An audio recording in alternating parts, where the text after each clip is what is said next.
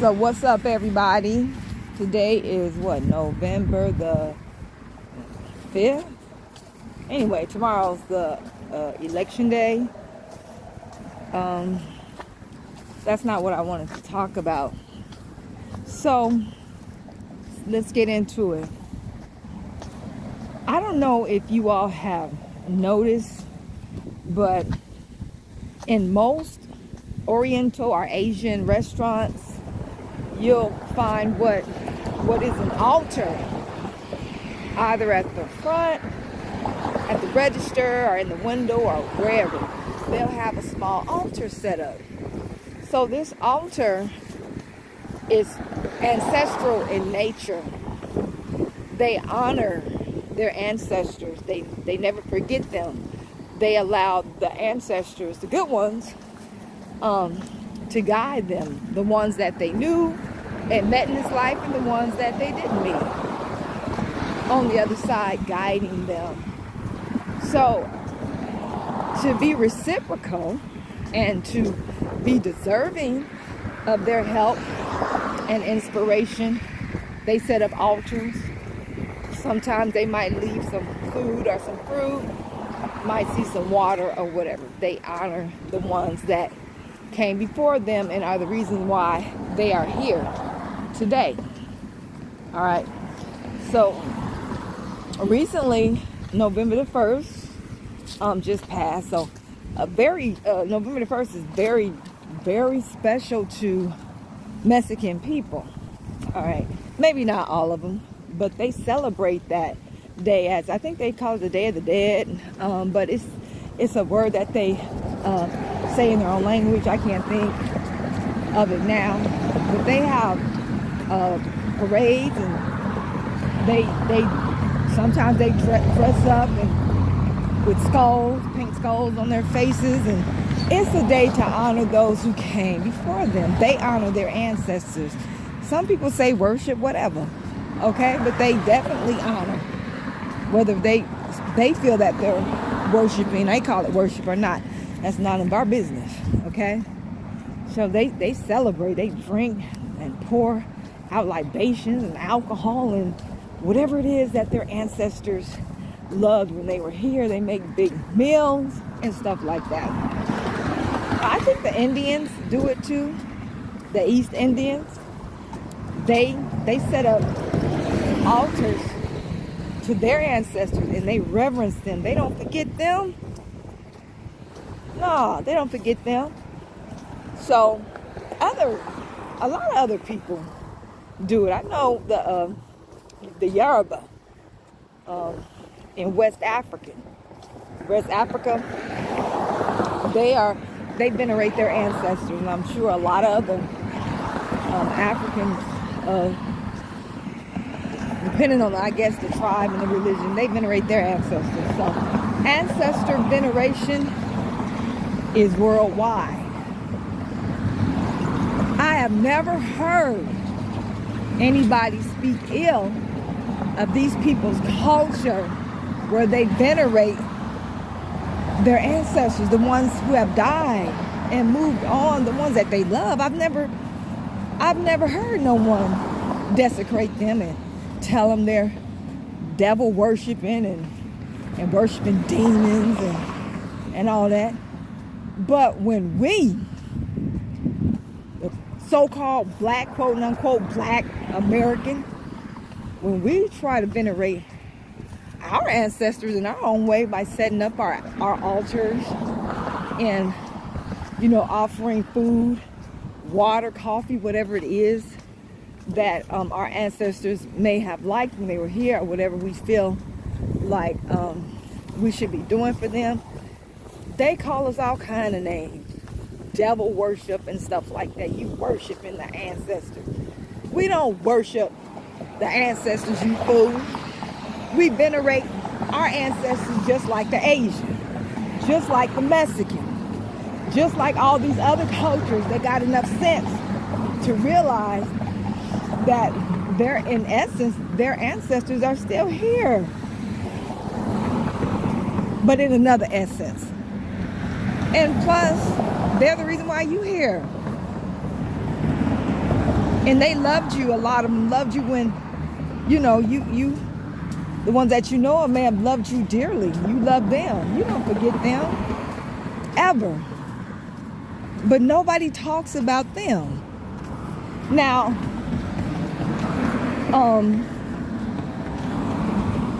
so us people here in America, American people, like American people, grew up Christian, but that wasn't our original religion. We had multiple religions.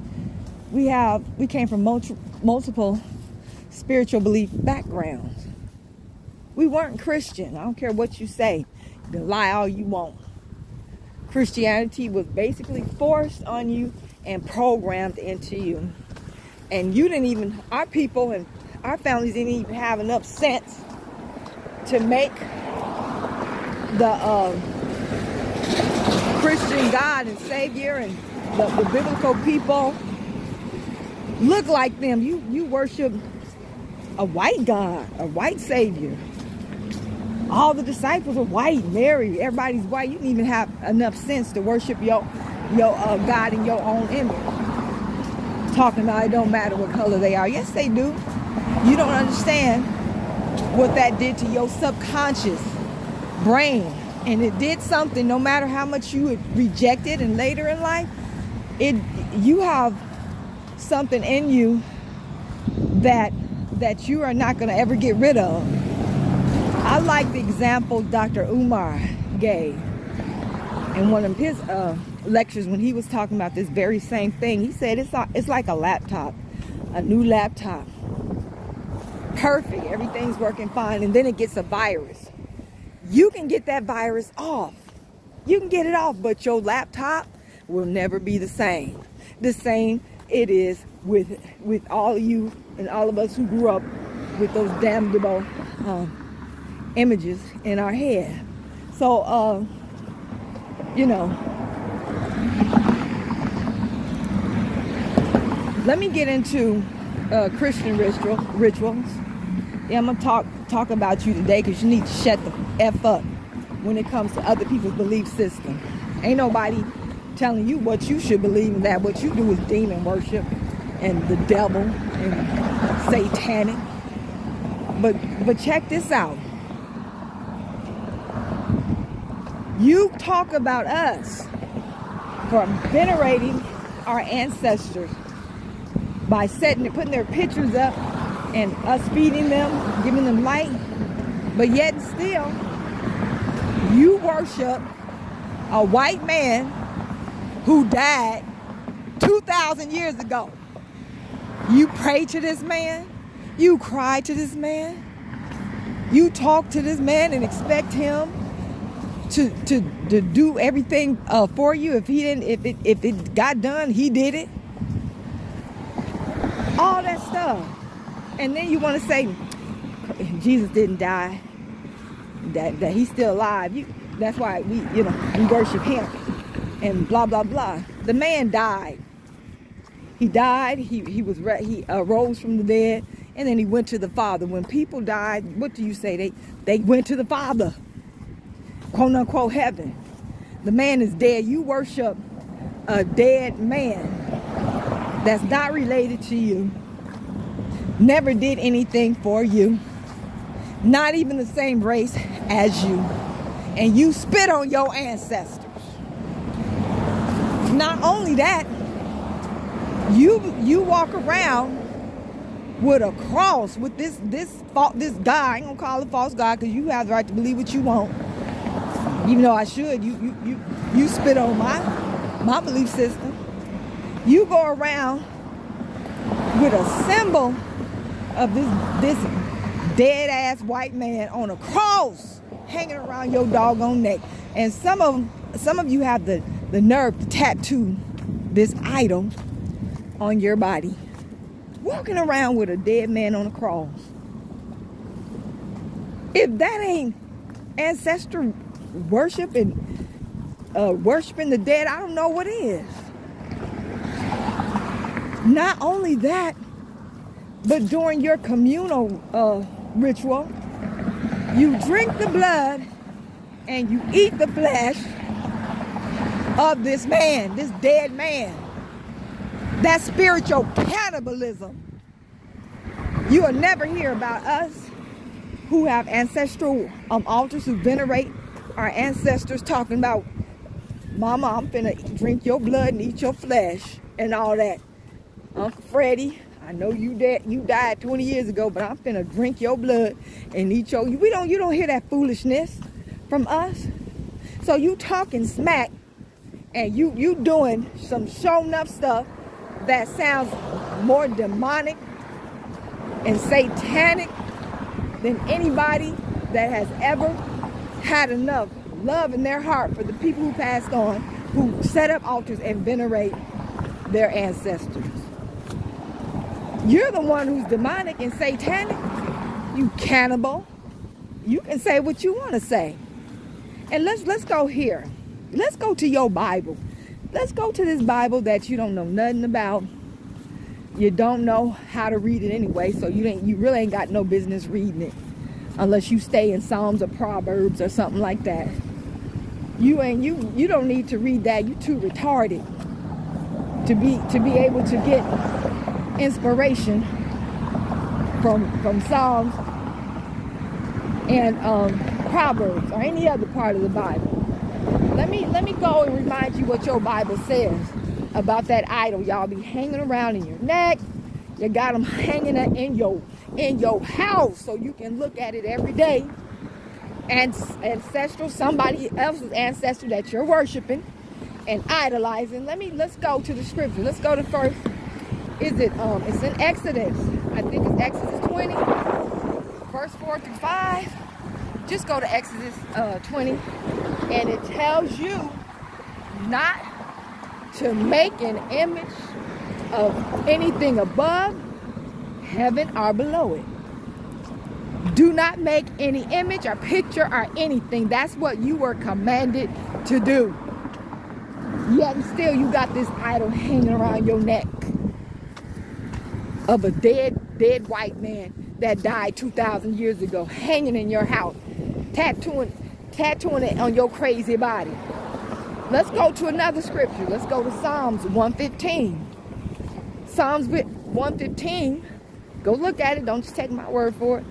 Talks about how your idol got eyes but cannot see, got a mouth but cannot speak, ears but cannot hear, legs but cannot walk. All through the Bible that you claim is the word of God for you to follow a quote-unquote righteous path in this lifetime is telling you the very opposite of what it is that you're doing. You don't even follow that on your own Bible, that own book, your own book that God wrote with your crazy self. God wrote the Bible. God wrote the freaking Bible. Oh my God. You extreme hypocrite. You demon-possessed, cannibalizing hypocrite. Do you know that originally Christian meant Cretan? You know what a Cretan is? Look it up. Look it up. A Cretan is a stupid person. And that's what Christian originally meant. And you are definitely stupid. You ain't got a dime's worth of sense. I swear. You dumb as hell. Crazy. So I already had a back and forth with people on Twitter, and I told them this very same thing. Now I'm doing a video for you. You need to shut up when it comes to other people's belief system. Just say that's your business. This is what I believe in. And then people might respect you. Even as crazy as you are, people might still respect you if you can just respect them. So I just wanted to put this out here for you Christians, specifically for you you black Christians. you really look ignorant.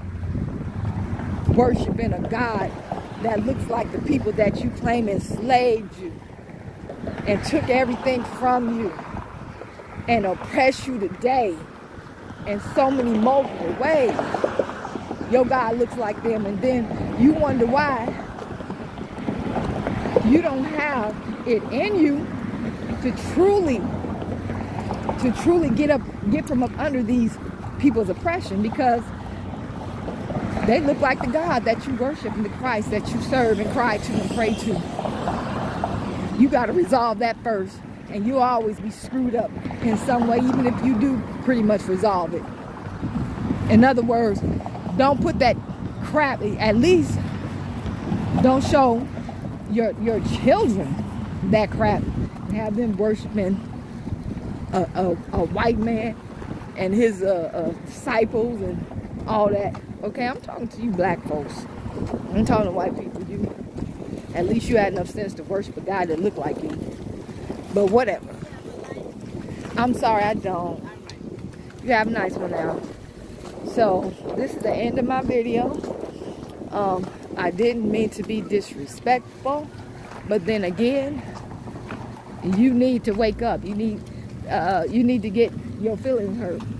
So whatever belief system that you have, mind your own business and leave everybody else alone. Okay, just be happy and worship your God, whatever he look like, whatever it is, and shut up. Peace.